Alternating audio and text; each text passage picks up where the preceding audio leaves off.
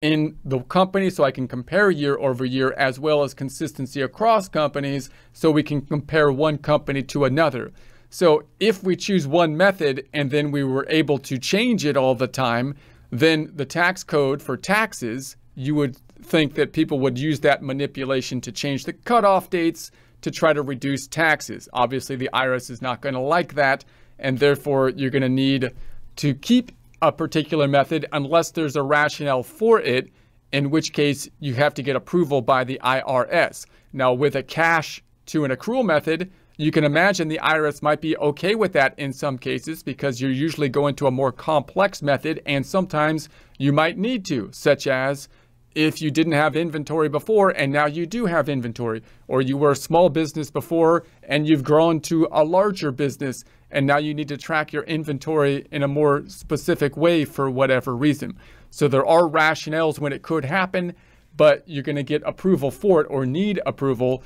And what you really want to make sure that you do is not mess up the first Schedule C and choose the wrong accounting method, in which case you need to change the accounting method, not because you've grown, not because you've changed the type of business, not because you've included inventory, but because you messed up, and that could end up being a problem. You might be able to, you could try to amend the prior return or something like that, but again, you want to avoid that problem. 2, your treatment of any material item. So when we think about material, we're not talking about like a physical thing you can touch. We're talking about it has a impact on decision making or the amount of tax that's going to be paid. It's not immaterial with regards to the taxes and the taxes that will be paid. So to get approval, you must file Form 3115. So what if I want to change my method? I have to get approval. We got Form 3115.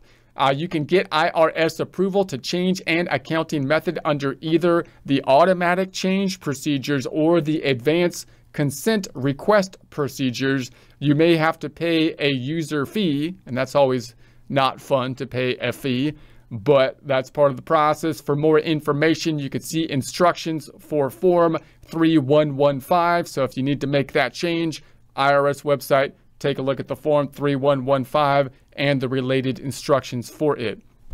Automatic change procedures. What's it look like? Certain taxpayers can presume to have IRS approval to change their method of accounting. The approval is granted for the tax year for which the taxpayer requests a change, year of change, if the taxpayer complies with provisions of the automatic change procedures.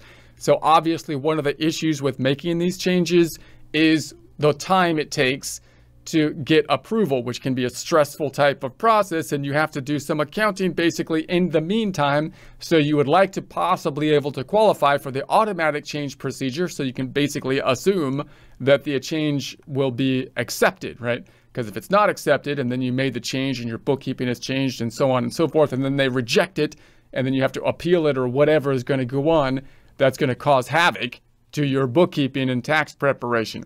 So no user fee is required for an application filed under an automatic change procedure generally covered in Revenue Procedure 2015-13, 2015-5 IRB 419, which is available at the IRS website. Generally, you must file Form 3115 to request an automatic change. Again, for more information, see the instructions for Form 3115, which you can find on the IRS website, irs.gov, irs.gov.